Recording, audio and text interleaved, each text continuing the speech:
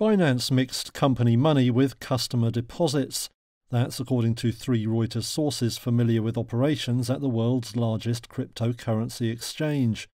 One said the mixing ran into billions of dollars and happened almost daily. Reuters wasn't able to confirm those numbers, but did see bank records appearing to show the commingling of money. If confirmed, that would be in violation of US rules which require customer deposits to be kept separate.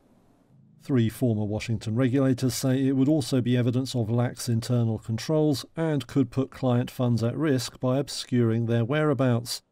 In a statement, Binance denied using any such practices. It said there was no commingling at any time. Reuters found no evidence that client funds were lost or stolen.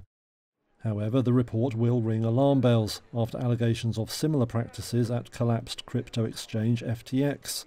Its founder, Sam Bankman-Fried, has pleaded not guilty to fraud charges and denied there was any money mingling.